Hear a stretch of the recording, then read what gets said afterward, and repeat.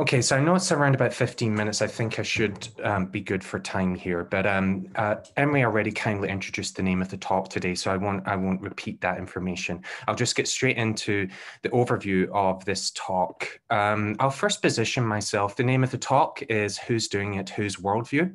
So the reason for that is it's fundamental to understand who is enacting technology and for whom and for what purpose and through which lens. I'll then talk a little bit about the role of technology as I see it in Indigenous language revitalization. I'll then talk about the case of online language reclamation for my language, Scottish Gaelic. I'll then give an example of my doctoral dissertation work with the example of the online community-driven language reclamation project, Technology. Technology stands for Traditional Ecological Knowledge and Technology, and it's a pilot project with my married families Anishinaabe community. And then I'll wrap up with some concluding remarks. So who am I? Is Mr. Palmiach an Chiblo, sé Gael a Hanam, Rura as agus Hochemi on an Glasgow Alaba, agus Shinyach Ransachi a Hanam an McGill University Montreal, agus is Sma ur Kanyachug. So I introduced myself in my mother language, which is Scottish Gaelic. My name is Paul Megan Chiblo. I am a Scottish Gael. I was born and raised in Glasgow, Scotland. I'm currently a PhD candidate at McGill University, Montreal in educational studies with a focus on Indigenous language revitalization. And it's very nice to be talking with you all today. Now, where am I? Importantly, I'd like to acknowledge where I'm speaking to you from today. I'd like to acknowledge the land, the plants, the water, animals, and spirits. For thousands of years, Toronto has been the traditional land and territory of many nations, including the Mississaugas of the Credit, the Anishinaabe, the Chippewa, the Haudenosaunee, and the Wendat peoples, and today is now home to many diverse First Nations, Inuit, and Métis peoples. I'm very grateful to be speaking with you all and to have the opportunity to work and to live in this land. Miigwech agus tapaliv. So reasons for my research here. First, it's informed by my own experiences growing up as a Scottish Gael in Glasgow, Scotland. My language, Gaelic, was not available to me in the education system. I couldn't study it. I couldn't learn about it. Members of my family also recall being beaten for speaking the language in school as well. So that's also a little bit of context there. And now I can speak fluently Spanish, French, English, Italian. However, it's taken until the past couple of years to reclaim again my own language, Gaelic. Since meeting and marrying my husband, who is Anishinaabe Ojibwe, we met in Glasgow, Scotland. I've learned more about the harms of colonization on the Indigenous peoples of Turtle Island, or what is now known as North and Central America. These experiences have driven me to enact more or envisage more equitable education and language policy, and my research focuses on these areas, as well as decolonizing applied linguistics, social linguistics, and ecolinguistics. So a little bit on the role of technology here. With the advance of dominant colonial worldviews and languages, Indigenous languages continue to be threatened and endangered. Resources are often limited. For example, there is a lack of, let's say, trained or proficient teachers. However, many of the setting of this is the fulfillment of colonial, quote unquote, standards. So there's a lot of red tape bureaucracy behind the scenes here, and it's unnecessarily difficult at times to gain the necessary, quote unquote, qualifications as well. So there's also that to be taken into consideration, as well as external standards and Western pedagogies may not meet the needs of the local Indigenous communities themselves. So one common goal for Indigenous language revitalization initiatives is to promote intergenerational language transmission and use in the home context. Could the use of technology assist in this? But first of all, before I get into the question here a little bit, is how do we define technology and its role? So technology is not just machines, it's a result of practical applied knowledge, skills, and networks which are constantly evolving and context dependent. The reason why I'm saying this is that technology is not neutral and is an extension of the knowledge and belief system we have used to create it. So examples of technology, just to bring up my point here, include writing systems such as pictographs, the pencil, the wampum belt, mass media, television, and more recently, online and digital technologies such as the internet and cell phones.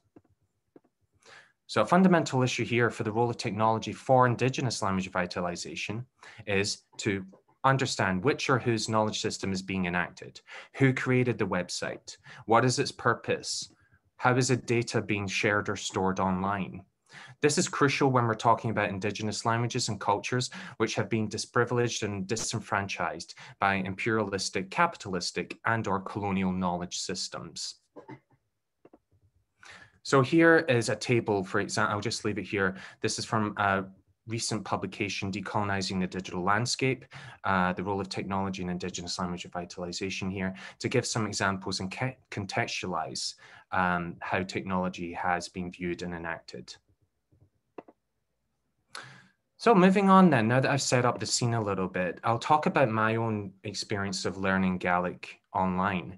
As I mentioned before in the positionality part of the talk, I was driven to reclaim Gaelic as a process of resistance against colonization and to self-decolonize as well.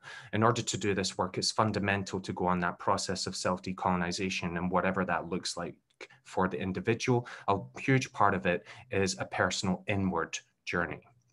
So technology in this case has enabled me to connect more with home, being here in Turtle Island, and to learn the language. And what I mean by that is I've had access to formal and informal learning opportunities. Now, I've spoken about this on a Build League blog post, and I think that was put online last year, a year or so ago, where I detailed what it looked like for me to be reclaiming Gaelic online. And I compared and contrasted Duolingo, the app, as we've all heard of, with learning in a community-based context. So I took classes with Keolis, which is an organization in South Uist. It's a little island in the northwest of Scotland, and it's my home community. My mother was born and raised there. So I compared and contrasted those two elements, online Duolingo versus learning not face-to-face on Zoom. And not surprisingly, I found Duolingo to be decontextualized without any content or relation to culture, whereas the classes I took, community-based, gave me more insights into not only the language, but how I relate to my mother tongue as well. So here's just an example of what the Keolis website looks like. They offer Gaelic language classes, also cultural events. So it's not just about learning language, but language, culture, worldview is inseparable here. Even more recently, I've been taking courses at Sulmore Ostig. This is a University of Highlands and Islands in the Isle of Skye. And I started taking classes there a year and a half ago. And I remember being so frustrated because I couldn't put together 2 or 3 words or a sentence in my own language. However, just 2 days ago, I got my second assessment back, and here you can see in the Twitter that I tweeted about it.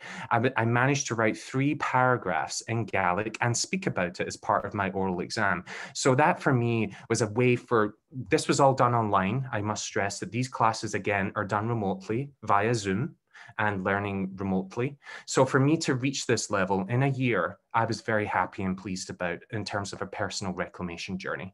And on the left is a post I saw today. I follow Gaelic groups on Twitter and Facebook. This one today was to wish everyone happy International Mother Language to everyone. And this one is in a Scottish Gaelic here. And there's a quote, Canan Motruv agus Mohlui, the language of my tribe and my people here. So whatever your mother language is, we hope you can be proud of it and speak it whenever you can.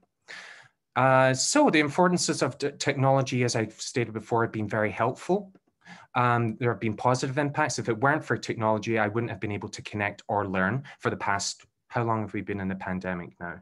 2 years.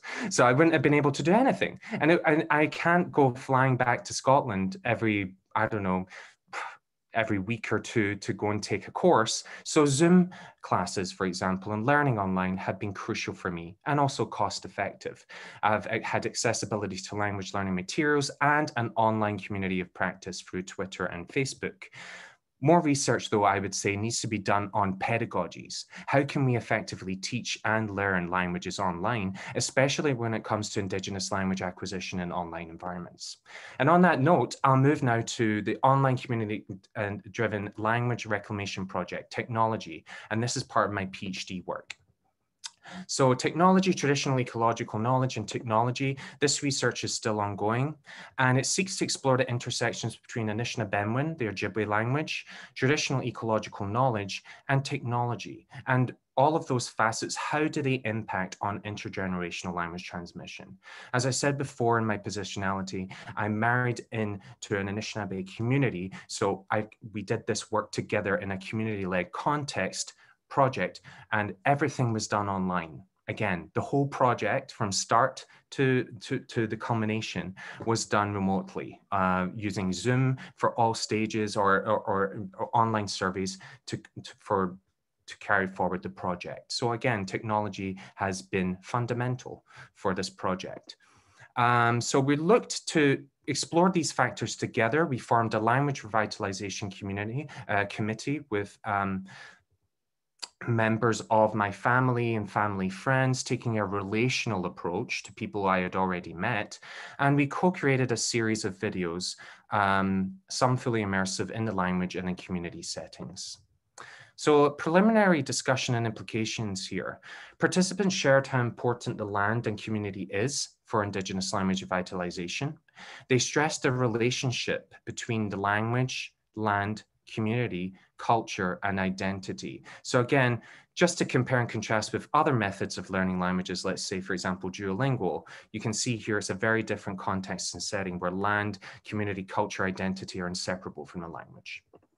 So Elder and Anishinaabe Nation Language Commissioner Barbara Nolan and other participants in the project expressed how technology can be beneficial if implemented in a culturally and environmentally responsive manner to address the harms of colonization.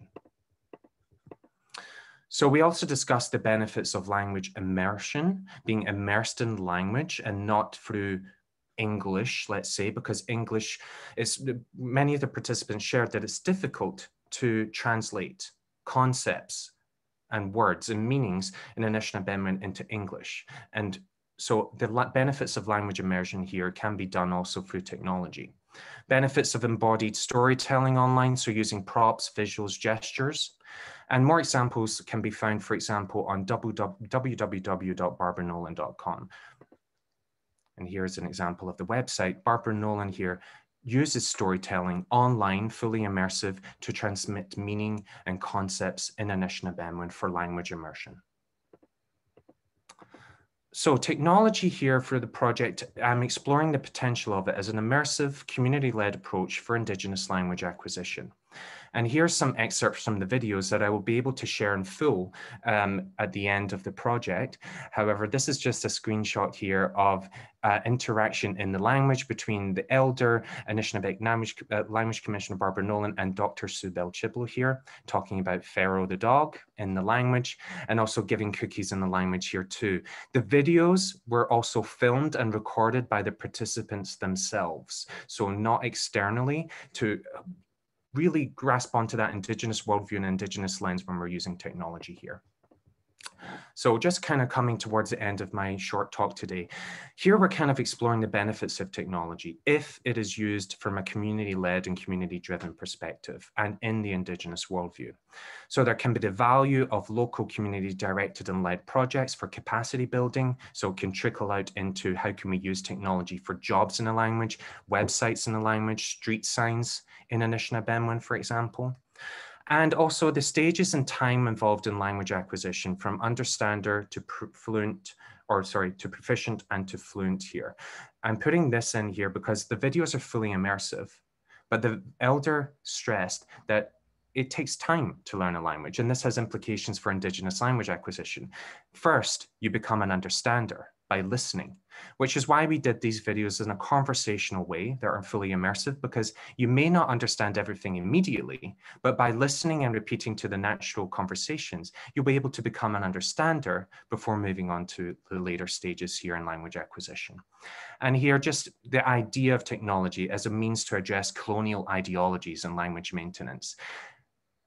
Language revitalization for Indigenous languages is going to look very different as opposed to typical ways of teaching French, for example, or English or Italian, where grammar, approaches, or rules is going to look very different from that. And technology, as I said before, needs to be rooted in Indigenous worldview, community-led and driven. So my conclusion here, just wrapping up, going back to my question that I posed, who's doing it and whose worldview? Technology can be helpful and useful for Indigenous language maintenance, reclamation, and revitalization. However, it's not a one-size-fits-all. It needs to be community-driven, context-dependent. Each community is going to look very different. And there's also a digital divide. Some people may not have access to technology or to broadband internet or to make films. So there's these kind of issues here that we need to take into consideration. However, the main takeaway here is the importance of Indigenous self-determination. Technology's role at every stage should be decided and led by the community to safeguard data sovereignty, for example, what content is being shared, where is it being stored, who is watching this, for what purposes. So all of these questions also need to be taken into consideration. And again, just to stress, the transmission of the Indigenous worldview and knowledge immersively and in context is fundamental. And I'll just leave it here by saying more research, of course, is required in these areas. And I look forward to sharing more of this project, for example, in the future. So thanks again for inviting me today. Tapalev, Miigwech, for listening. Thanks.